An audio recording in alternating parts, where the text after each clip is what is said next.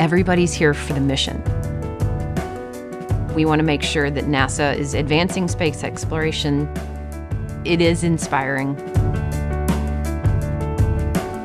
Here at Johnson, our robotics group is focused on human-robot systems.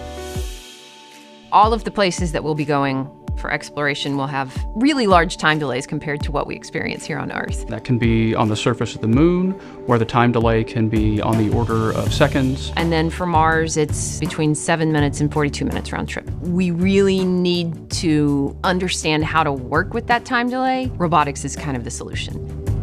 Supervised autonomy is being able to interact with these robots remotely, but not having to control every aspect that they do. The more you can add that higher level of autonomy, the more you're going to be able to get done.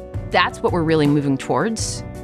Kim's contribution to what we call affordance templates is, I think, really critical to the success of robotics long term. We wanted to create something that allowed the robot to use an object to complete a task. This affordance template for the valve actually tells the robot, here's how you use the valve to close the valve. So you're affording the robot the ability to complete this specific task. Kim's leadership is ensuring that we are developing the capabilities of software, robotics, and simulation to help NASA be successful. Everybody at NASA centers is just completely dedicated to this work and to advancing NASA's mission. It just was what I was born to do.